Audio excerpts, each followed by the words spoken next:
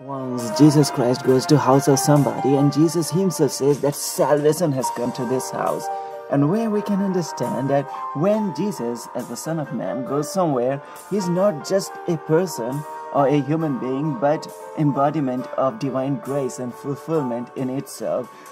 Jesus is praying to God, the Father, and in his own words, and eternal life means knowing you, the only true God, and knowing Jesus Christ whom you sent. So here we can understand that to know Jesus Christ is to know the eternal life, to know the God, because God can be worshipped by the Spirit of God only, and Jesus himself is the Spirit. And so how can we understand or relate or make the picture of Jesus Christ, that how he really looked like? Because we use our intellect to graph Jesus Christ as a person from some nationality. But in the life of Jesus Christ, we find a great contrast among the people who judge Jesus Christ according to his nationality. They say that a very good disciple of Jesus Christ, about whom Jesus says that there is nothing fault in him, there is nothing wrong in him, he is a true or real Israelite. Even that person named Nathaniel, when get to know about Jesus Christ, at first he says, can anything good come from Nazareth? Here we find that a person who is so perfect, even that person judges Jesus Christ by nationality. And there are people who address to Jesus Christ that your mother and your brother has come, and there too Jesus correct them that my mother and my brother are those people who worship God. And on other occasions also, people who wanted to crucify Jesus Christ, they also wanted to claim Galilee and other word using Jesus Christ to escape Jesus Christ. So what Jesus really looked like? A person who wants to see Jesus Christ as Jesus really is, because in the scripture it says God so loved the world that Jesus comes to us. So love, when we see with love, we see things differently. Like my child, if I have a child, and when I love my child and I'm a mom of the child, then the child doesn't look like just a child to me. It looks like something else. When I'm a man, I love a girl, then the same girl doesn't look like just a girl. She looks like love. When I'm a girl and love a man, again, we have a different vision. We have different eye to see in the scripture, or in the life of the great people. We find they say those who have eye to see can see it. So we don't know how to make Jesus Christ in the gospel or the scripture that writes about Jesus Christ. When they are ending this scripture, they say Jesus did many great things as well. If every one of them were written down, then I suppose that even the whole world wouldn't have enough room, something like that was written, for the books that would be written for Jesus Christ. Means Jesus Christ is so vast, we cannot comprehend with him just picture or just book. Because when that guy about whom I mentioned, Nathaniel, when comes to Jesus Christ and gains faith in Jesus Christ and feels love for him and devotion for him and calls him Son of God, even to him Jesus Christ says that if he is just believing because Jesus said about his life, or he is going to see something even greater, like the heaven will open and angels of God will ascend and descend on the Son of Man. And Jesus is again showing that our way of seeing the truth is very limited. So Jesus is much more than what we can see, what we can paint, or what we can use our intellect, or going to the nationality or the places or the time to relate the Jesus Christ. Because Jesus is love of God, and love has its own image that cannot be painted, that cannot be comprehended. And Jesus is the life of God. So how can we express the radiance of him who is the light of the world in words or even in picture? As if all the rays of the sun and moon assume a form of a human being, and we combine all of them into one image, then probably we can get the glimpse of Jesus, that how he would look like, on whose face there is pleasing concern for everybody. Because we have seen that a woman at well who had tough life in her, whose relationship has always suffered. There is some thirst of love in her life always, but she finds peace, she finds joy and expresses it to everybody, and she praises Jesus Christ. Such person, like eternal spring, she finds near Jesus Christ. The eyes of Jesus Christ is like the joy of a spring, as if Eden garden, and beauty of entire nature is there in his eyes, because I feel, and you will also feel when you see Jesus with the love, that he gives peace.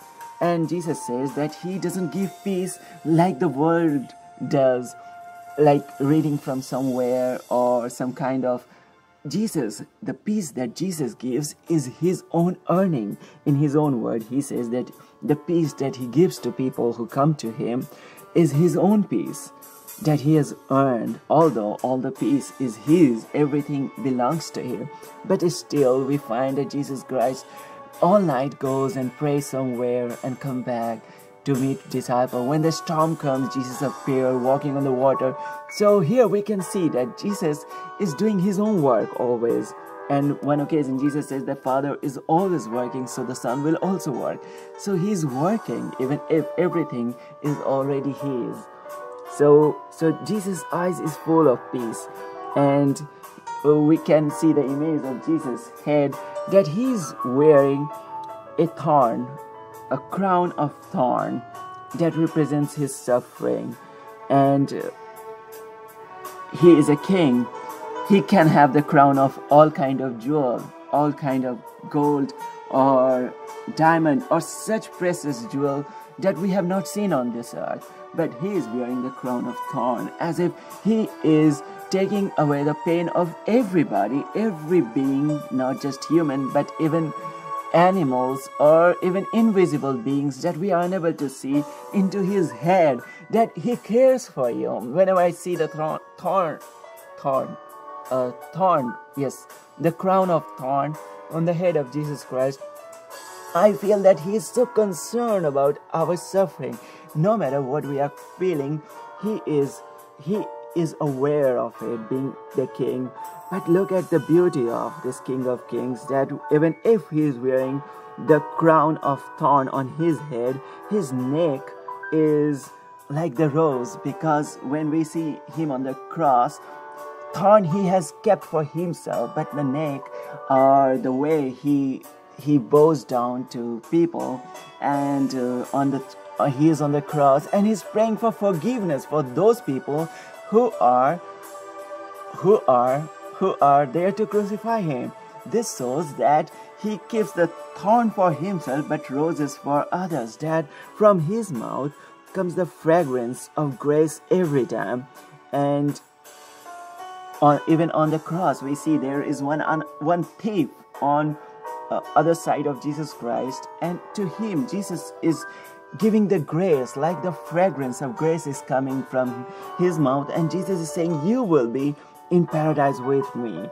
When he walks, Jesus Christ, with long hair spreading in the wind, this illuminates the heart of the darkness in the presence of Holy Spirit awakening, because Jesus says that Holy Spirit is like the wind. And whenever I want to contemplate on Holy Spirit, and Jesus said that Holy Spirit comes like the wind, from wherever wind comes and where it goes, no one knows. So I see the image of Jesus Christ walking and his hair is flowing.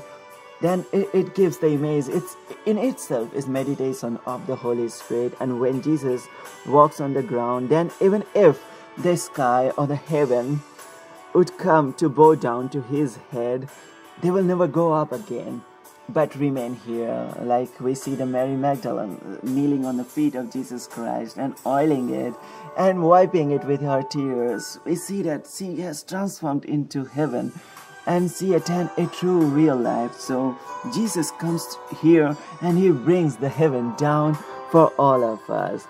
And what to say about the clothes that he wears? Even the hem of his garment is enough to bring the lamp in the soul, or all kind of power, because we know that there is a girl who had issue of blood for 12 years. And when she touches Jesus Christ, hem of his garment, even without Jesus knowing that she has done it, and Jesus feels as if a power releases from Jesus Christ and goes to her. So such is the power even in the touch of the hem of his garment, the edge of his garment. And one glimpse of Jesus is the image or the manifestation or reality of the kingdom of heaven in the person. So how can we compare Jesus with anything? So if somebody asks how Jesus looks like, the answer can only be that Jesus looks like Jesus. There is nothing and nobody that can we compare with Jesus Christ. We cannot compare Jesus with some kind of race, some kind of nationality, some kind of time or situation, culture. He is beyond all, or he is everything. Like everything is made in his image, and he is a beauty of love in itself. Being near him, we attain the peace. Being near him, we attain the fulfillment. Being near him, we attain the grace. So Jesus is a embodiment of love. Jesus is embodiment of light. Jesus is embodiment of fulfillment of everything. He is Alpha and Omega. Even before Abraham, we have heard him saying, I am. So he is beyond the word, but look at his compassion, look at his love, that we can see him. I read somebody saying that God is unmanifest, is beyond our range, but we can hug Jesus. So this shows a beauty of Jesus Christ's love. So with prayer in the name of Jesus Christ, I thank you for listening these words with so much of love. And I pray that may you attain the eternal life, may you attain the fulfillment of life, may you attain the success, joy, and grace in the name of Jesus. Thank you so much for listening these words with so much of love. My prayers for you. Thank you.